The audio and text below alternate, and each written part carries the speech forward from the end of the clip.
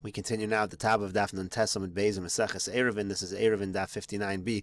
We're in the middle of a brisa, and now the brisa is talking about a city that always belonged to the public. But it only has one entrance, Rashi says. This city, it's not open. The streets do not open on both sides. So it's not similar to the way they traveled in the Midbar. So in that case, the brisa says, Ma'arvin es kula. Again, you can make an Eruv into the entire city. So first the Gemara asks, Man Tana de Ma'arv Rishus Harabim. Who is this Tana that allows you to make an Eruv in Rishus Harabim? Amar Rav Huna Bereder Rav Yehoshua. Rav Huna, the son of Rav Yehoshua, says, Rabbi Yehuda, it's the Tana Rabbi Yehuda. The Tanya we learned in a brisa. Yeser al Kain Amar Rabbi Yehuda. Further than this, Rabbi Yehuda says, Misha Yeshelo Shnei Batim V'Shnei Tzidei Rishus Harabim. If somebody has two houses on two sides of Rishus Harabim, Osa Lechi Mikan V'Lechi Mikan, a person can put a Lechi on each side, or Korah Mikan V'Korah Mikan, or a Korah on this side and a Korah on that side, V'Nosei and Be'emtzen, he can carry in this area even though it's Rishus Harabim. Amru Lo, they responded to him, Ein Ma'arvin Rishus Harabim B'Kach. You're not allowed to make an Eruv in Rishus Harabim in this fashion. Amar Mar, the master said, again, we said in the Bryce of Ein Ma'arvin Osol Lechatzoyin, you're not allowed to make an Eruv for this area halfway. You can't make only half the city an Eruv. Amar Rapapa says, Lo Amru Elo La'archa. This is only true along the length of the city. We'll see a picture of this in a moment. Avol L'Rachva Ma'arvin, but along the width, it would not be a problem. Rashi over here explains, Elo La'archa. Derech Hayaros Leos Pischei Pilushein La'orcham. In most cities, the entryway, the open part of the street, is along the length. Rishus Harabim overes mi Pesach lePesach. The Rishus Harabim goes from one opening to the other opening. In other words, both sides of the Rishus Harabim are open. V'chaluka la'orcha. It's divided along its length. Hilkach, therefore, ein b'nei Ever haloz rashoin la'ariv levadan. The people on one side are not allowed to make an Eruv for themselves. Let's say the Rishus Harabim runs north to south. All the people on the east can't make their own Eruv. Uvnei Ever haloz levadan, and then all the people on the west their own Eruv. Mishum dahani v'harni darsi b'hach Rishus Harabim, because what happens is both sides use the Rishus Harabim. V'yotzen v'nichnasen derech pischea lekana, and then they come in and out through the openings that are in that Rishus Harabim in all directions. Rishus Harabim zu mechabrasam. In other words, the Rishus Harabim really connects the people on the east and the west. Shekulam me'uravin ba va'asri adadi. They all answer one another, so they can't make separate Eruvs. They need to join together. Avol l'rachva, but along the width, meaning b'nei shnei ha'avarim l'rosh ha'echad levad, u'v'nei shnei ha'avarim l'rosh ha'sheni levad. Let's say you have two alleyways that are sort of connected through the Rishus Harabim, right? You're dividing it along width side, so every alley, every full alley, so to speak, is making its own Eruv. So then ma'arvin, that's okay. Sharei yechol nistalik elu me'elu, because they can separate from one another. V'lo yeh derech le'elu alelu. They can say, look, I don't normally travel into that mavoi. Uvorin lahen elu pesach she'etzlan ve'elu pesach she'etzlan. Everyone can choose their own door, and everyone can be connected with their own little unit for Shabbos. That's not a problem. And right over here, you can see the picture in the diagram. This is the Rishus Harabim going through the middle, and the Rishus Harabim is basically cutting between. That's considered a full alley. This one's considered a full alley. This is a full alley. All these are connected because they connect through the Rishus Harabim. So what it's saying is that this side, let's say over here, cannot make its own Eruv disconnected from this side. They can't disconnect because the people here are considered to go together with the people over here. They're connected through the Rishus Harabim. However, let's say you would want to cut it across the width. So you want to cut it over here and say everyone from this line and above is going to make an Eruv, and everyone from this line and below is going to make an Eruv. That would be okay, because then these Mevoos over here are all connected through Rishus Harabim, and these Mevoos on top are connected through Rishus Harabim. So if you want to do it through the width, that's not a problem. But if you're going to cut it along the length, that already will be a problem. So now that the Gemara said that along the width you can divide up the city and make separate Eruvs, the Gemara says, Keman delok Rabbi Akiva. This seems not like Rabbi Akiva. Deik Rabbi Akiva, because if we follow Rabbi Akiva, Ha'amar, Rabbi Akiva says, Regel hamuteres b'makoma. If, let's say, within a chutzner, they made an Eruv and they can carry within their own chutzner, still oseres, afila shelo b'makoma. That chutzner can still aser some other chutzner. So too over here, the people who are separating along the width, let's say in the northern side of the city, they should aser the southern side of the city. Rashi here explains what the case of Rabbi Akiva was. The case is you have two chatzeros, one inside the other, one meaning behind the other. The outer one, opens up into Rishus Harabim. The inner chatzer cannot get to Rishus Harabim. It's got to go through the chitzona. So you basically have a situation where the people who live in the inner chatzer cannot get to Rishus Harabim without going through the chitzona. And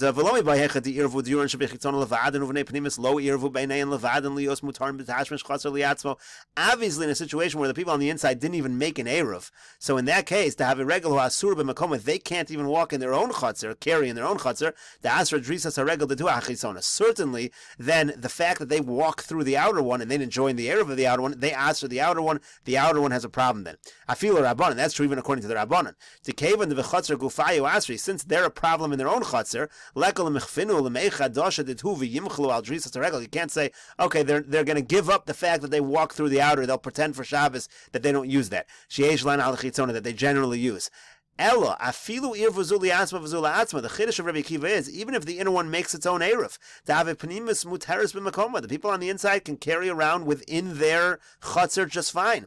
Polig Rabbi Akiva, v'omer, still Rabbi Akiva argues and says, Terisas haregel dida, the fact that the people on the inside, they walk through the outside, asra chitzona, it makes the chitzona a problem, upnimus muteris, and the inner one actually remains mutter. V'chitzona asura, the chitzona is asur. V'hachanami nitzru adadi. So too over here, if you're going to separate this city along its width, why don't we say very nice, but the north should still asur on the south, according to Rabbi Akiva. Rabbi Akiva goes so far as to say that the inner chutzner asurs the outer chutzner, even when the inner chutzner on its own is totally fine. So the Gemara says you can't compare the two cases. Afilu Tamer Rabbi Akiva. You could even say that that this brisa follows Rabbi Akiva, Rav Papa follows Rabbi Akiva. Adkan lo kam Rabbi Akiva hasam ela b'shtei chatzeros zu lifnim mizu. Rabbi Akiva was strict only when you have two chatzeros. One is inside of the other, meaning one is behind the other. To pnimis les la pischa achrina, because there the inner chutzner has no other entrance or exit. It only, in order to get to the Rosh Hashanah, it must go through the chitzona. But over here, hani nafki b'hai pischa, v'hani nafki b'hai pischa. When you divide a city along its width, so what's the big deal? You're going to divide it, and everybody in the north, they're going to use their own entrances to Rosh Hashanah, and everyone in the southern part will use their own entrances. There's no problem. There's no issue. Ika diamri, some have a slightly different version of this discussion. Amar Rapapa, the Rapapa said, Lo temo l'orchahu de lo ma'arvin, avo l'rachva ma'arvin. The opposite.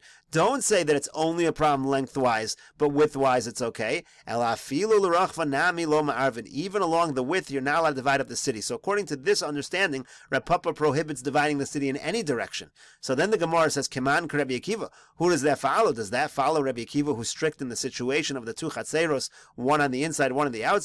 The Gemara says, Afilu Tamer Rabbanan. No, Rapapa may even be following the Rabbanan. Adkan lo kam Rabbanan hasam el b'shtei chatzeros zu lifnim mizu. The Rabbanan are only lenient by two chatzeros, one inside the other, to pnimis achdola dosha umishtamsha, which Rashi says means to kaven de mutaras b'makoma. Look, since the pnimis has its own chatzer and its mutter in its own area, kagon zu kofen al midas stom. In that situation, we say, don't be like stom. Shalo yehei lo hayom drisas haregel ala chitzona. Today, don't walk through the chitzona. Ala tiskor dela shabinim. You have a door there anyway. Close the door. Utashamish b'makoma and use your own area. Basically, they are two clearly separate areas, and we can just say for Shabbos, don't tread through the outside. That's not your area.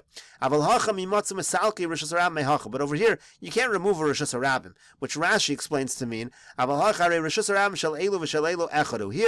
Hashanah is one Rosh Hashanah. Everyone shares a Rosh Hashanah. There is no division there. There's no wall of any kind. It all seems to be shared. You can't say, okay, we're going to so to speak, close off your area and just use yours b'makom in your own place. There's no real way to remove the different residents of the different mavos from one another. They all clearly share one Rosh Hashanah, and therefore it's going to be a problem to divide up the city. No matter how you divide it, it's going to be a problem.